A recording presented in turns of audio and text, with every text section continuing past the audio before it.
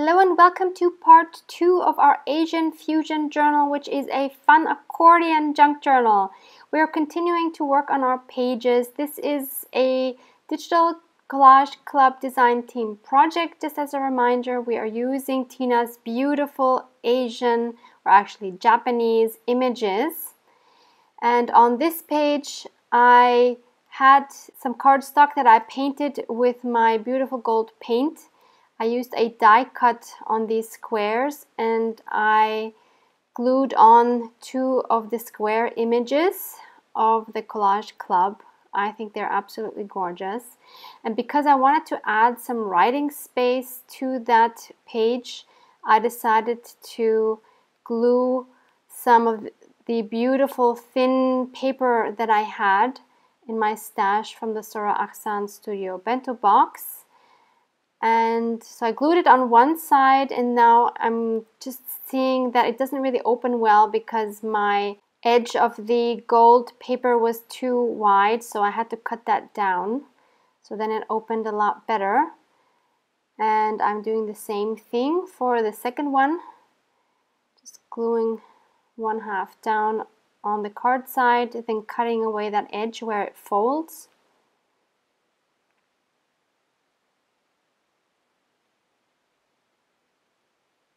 And now I'm adhering them both to the page, making sure they're stuck down well.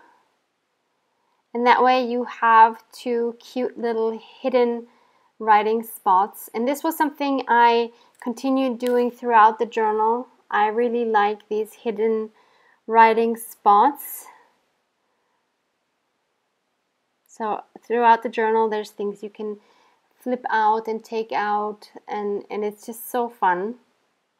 So then I took another one of these beautiful stationery pieces, and I like this image a lot with this lady. So I cut a piece that was a little longer than the image, but the same width, and I'm going to fold down a little flap. And then I'm going to put glue on that flap, and I'm going to glue that onto the image so that it flips up to have a writing space underneath. And then I found a tiny scrap of lace, and I thought actually that would be really cute on top of this little miniature notepad. So I'm just cutting off the excess. Really love how that turned out. I think the lace really added a lot to that. So here I'm also just putting glue on the top and gluing that right onto the page. And this way you can flip up both this one and the one underneath to still see the beautiful writing on that book page. On this page, I wanted to add this gorgeous image. And look, this is the Japanese version of a junk journal, the one that she's holding. Hers is just rolled up and ours is folded. You know, each country has their own thing. So here I'm taking my beautiful wooden box with scraps. This is actually the box from the Sora Aksan bento box that I got. And here I'm adding some more scraps on top of that. I really liked adding the one with the sewing there because I had some sewing on other parts in my journal, so that way that's a theme that's going through my journal as well. Then I added a piece of wallpaper underneath that fit really well with the colors as well. So I thought that looked really cute on top of that image. And then I again wanted to add a paper underneath for journaling. And I found this Japanese calendar page, which was also in the Sora Aksan bento box. And I'm again going to just glue it down on the flap so that it flips up completely. It's such an easy way to add a hidden journaling spot. And then I'm going to glue that onto those 2 scraps. And finally then I'm going to glue that whole thing down. Oh, but first, wait. Oh yeah. First I had this piece which I also used a die on, and I used a tiny brad to attach that to the scraps on top, and then I adhered it down to my page. I'll show you a close-up of that in a moment. And again, used my gold painted cardstock that I had. And you just have to flip that aside, and then you can flip up the pages. On this page, I first wanted to add this beautiful image. Again, all the links below for the Digital Collage Club and these kits.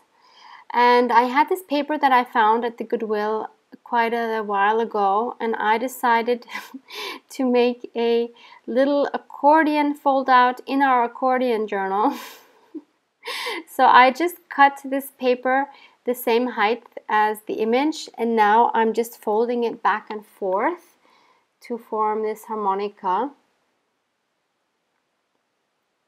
The last piece wasn't quite the same length, but that was okay. Now I'm just trimming the top and the bottom because of course I'm not able to glue straight. So then I'm putting glue on the whole back side, the one that was a little shorter.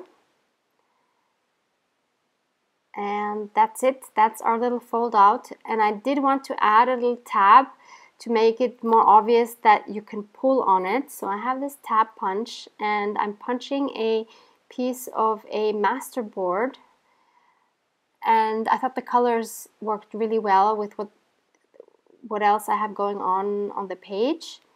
So I just glued it on, and now you can just pull it out like that, and I think that is super fun. I've done that in another journal as well. I think maybe it was a butterfly folio, if I remember correctly. Then there was this cute image, and I wanted to add that to this piece of fabric. So I took my pinking shears and tried to cut a more or less straight line. And now I'm taking my embroidery thread box, and I'm choosing a golden thread that I think works really well with the gold that we have going on the page. And I wanted to hand sew those two together, so I just made a knot on the end, and I'm stitching with a straight stitch back and forth along the top and making a double knot at the end to secure the thread. Just cutting that off. And I think, you know, the hand sewing is such a special touch in a journal. It's even more special than any machine sewing. Then I had another piece of that beautiful stationery, and I glued that on the back, and I had cut that one a little smaller than the fabric, and I'm again just gluing it on the top with my fabric glue because I'm gluing it to the wallpaper. So on one side we have this pull out, and on the other side we have the flip up, and both have some secret journaling space. On this page I wanted to add one of the beautiful dark images. I think this is the only dark one, and I wanted to use this tag die on it. So that way it had a little bit less of the black, but it's still a very, very dominant piece. But I thought that went really well with the leaves on the other side. Then I used that same die to cut 4 more pieces of that same page that I still had some left of from that pull-out thingy. And all I did was glue all of the tops together, just on the very top, so that I could still flip them up. And I think there were 4 in total. Finally, I'm going to glue the bird on the top, and this way we have a super cute little booklet. I'm just going through the hole again, making sure that that's open, and I'm going to attach another beautiful Avril yarn. This is a very, very fuzzy one. And I'm just making a little bow with that.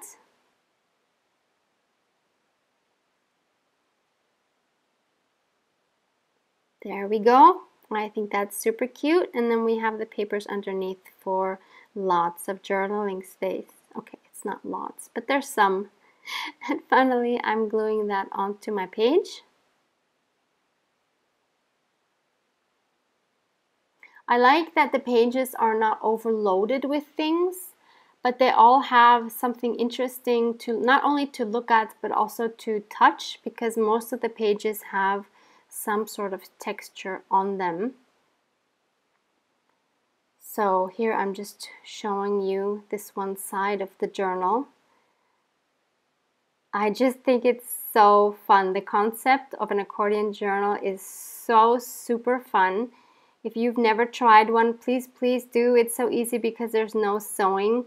Once you get the hang of how to glue the pages together. Again, I will link Meg's video below. So now that everything was decorated, I wanted to make the front and back cover. And I found this very old booklet thingy, something I also had gotten, I think, at either Goodwill or the flea market. And I had a really tough time cutting these two panels apart and making them the right size, but finally I did. And my plan was to attach one in the front and one in the back, leaving of course all the sides open. And so this is the one side, which was very easy because I still had that flap left over. This side, on the other hand, had nothing. So I was gonna have to figure out how to do that. So I decided to start off by covering both of these panels on the outsides with this beautiful wallpaper, in which we also have already one of our pages inside. So now picking it up, I could see through it because of the light where I need to place my panel, and I traced it. And I did the same with the second one, and then I just cut both of these pieces out. So that way I have my front and my back pieces.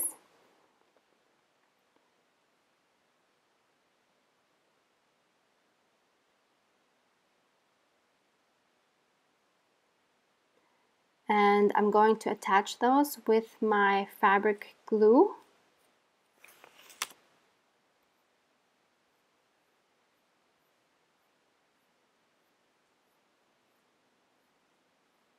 Make sure they're adhered all the way to the ends, or all the way to the edges.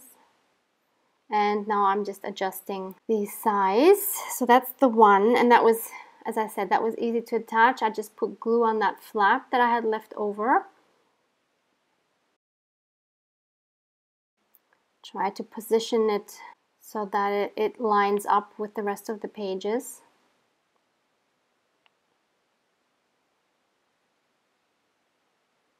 Burnishing it to make sure that it's adhered well. And then I put another piece of one of the other wallpapers on top of that to hide that flap. So that worked really well.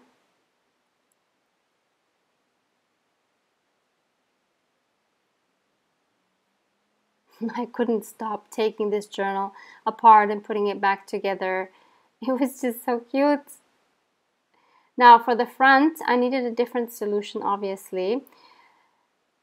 So that was going to be the front, I think.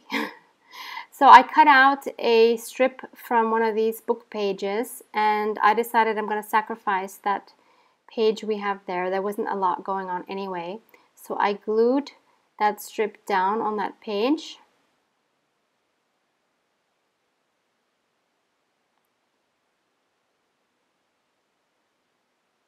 And now I had a flap which I could then glue onto the second panel. Again, making sure that it lines up with all the other creases. This feels so good in your hands when you have it all together like this. It's just so different from any regular bound junk journal that I've ever made, and I can't imagine that this would be my last one.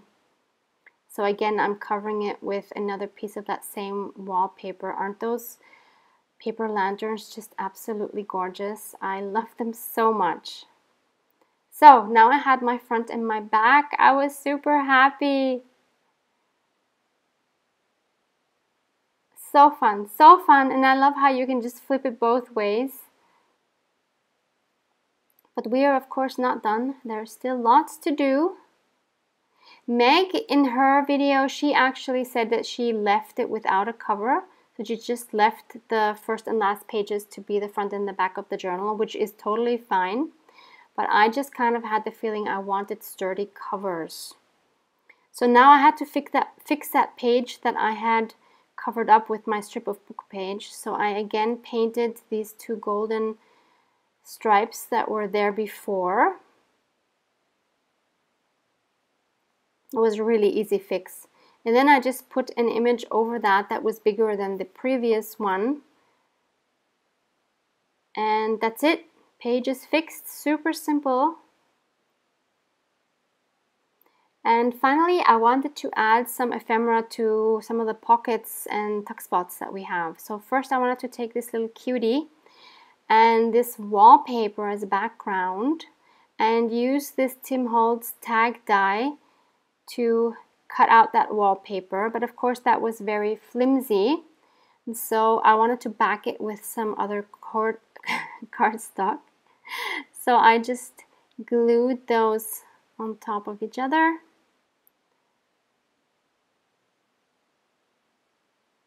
Then I glued the image on top of that. And then that die also comes with this hole reinforcer.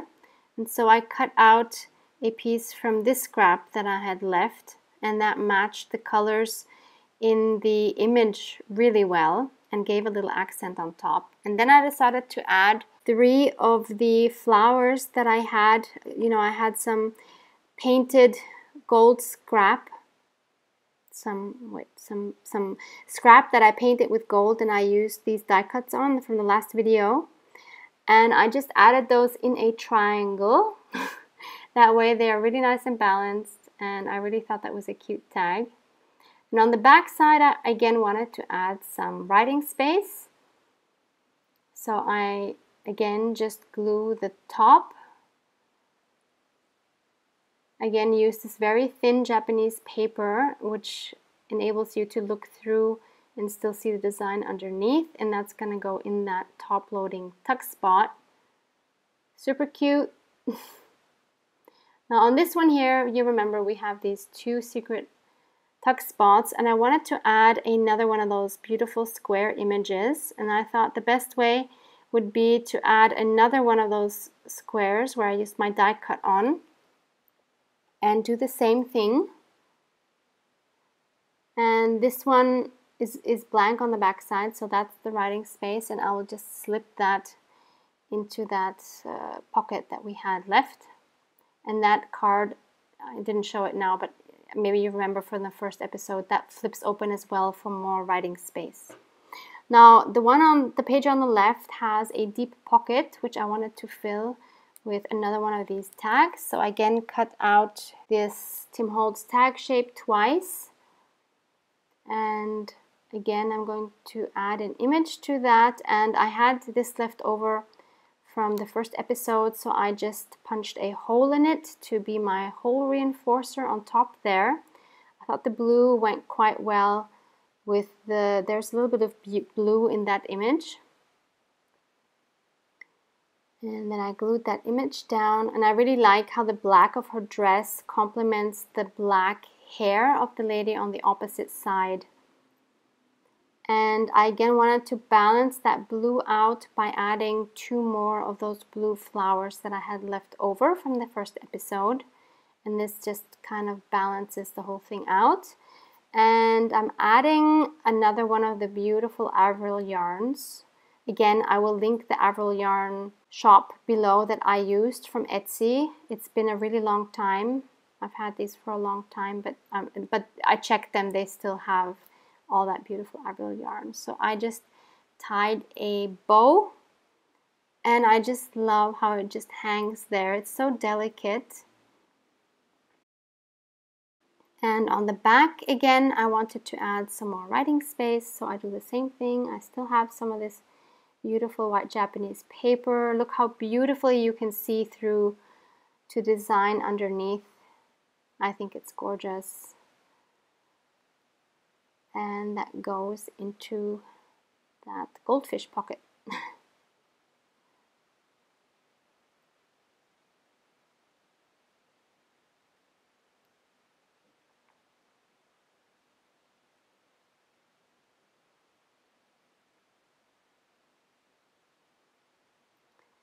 Looking if there's any other pages that need any other ephemera.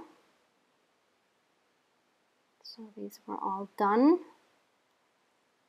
This one was done. This one is done. And then flipping the other way. Here we have that writing space and that one. You can never have enough flips, right? Here we have some collage. Here we both need a something for this card. So this is the one I thought was so cute. So when we take it out, we see the full goldfish, and we put something back in, we only see half the goldfish. I think it's so cute. And then of course we have this pocket on the right, and I have another one of these tag shapes, and I didn't want to use the full height, so I decided to cut that tag down a little bit. And I again chose another image to put on top there.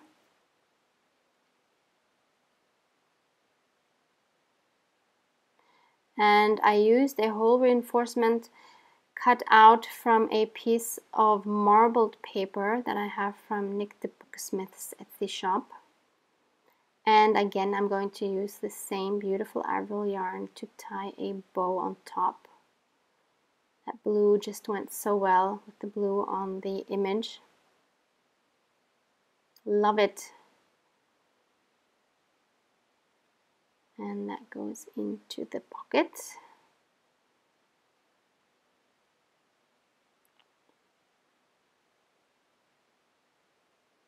This one was done. We have our writing space there. And this, I think, is the last page where we still need to add something. So on the left, we have our belly band. So I took some wallpaper, put it through that same die, and then put it through this embossing folder. It didn't quite come out as well as I thought it would, but that was because that wallpaper was so textured already. And then I wanted to put this beautiful image on there, framing it again with the last piece of my gold cardstock that I had. So I wanted to glue that where the indent was from the embossing folder. So that was perfect. That gave me actually the idea to use this shape. Love that blue. It's of course the same wallpaper that I have the belly band made out of. So the back is this kind of like peach color. And I made a hole reinforcement with similar colors that went really well with the gold, and that will live in that belly band there. And finally we needed something for the right side for this little pocket, so I used that same shape, put on another one of these beautiful squares, so adorable, and already had backed that with some more cardstock, has some more writing space in the back, and that will go into that little pocket that we had. So finally, everything is decorated. All the pockets and tuck spots are filled. This is what it looks like. It is not bulky at all, which is great. I think for this journal, I don't know how it would look if it was super bulky. That might be really weird. And now I'm just showing you how it looks when you actually like unfold it in this way, like pulling it apart. It is so fun to see all the pages next to each other. So if you use cohesive design elements, everything of course is going to work together so well, and it doesn't matter how or where you fold it open, it's just going to look beautiful anywhere. So now I'm folding it back up. I could play with this journal all day long, just folding it and unfolding it. I never knew this would be so much fun. So Meg, in case you're watching this by any chance, thank you again so much for this inspiration. So this is now unfolding it from the other side. It's kind of like a never-ending journal, you know. You close it from one side, and then you just fold it, and then you turn it around, and then you fold it open from the other side. It's just amazing. Please try it. It's super fun. So I hope this inspired you to try your own. Check out Tina's Digitals if you enjoyed those. But most of all, just have fun playing with paper. Hope to see you back here soon for another project. Love you guys.